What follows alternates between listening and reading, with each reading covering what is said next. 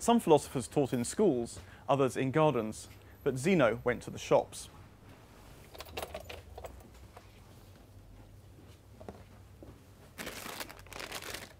He thought that how you shop says a lot about how you are.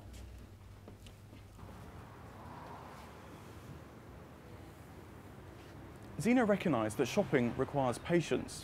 In his day, shops were called stoa, and that's why we know his philosophy as Stoicism.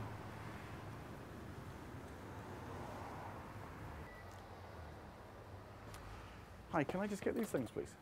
Yes, sir. Thank you very much. Okay, sir. Stoicism was above all a philosophy of the everyday. Zeno thought that wisdom should be practical.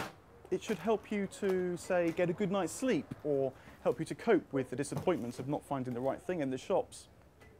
The good Stoic is someone who can go with the flow, someone who's always got reserves of patience. And there's no better test of that than when you're shopping. How's that? Very good, sir. Everything ready? Thank you very much.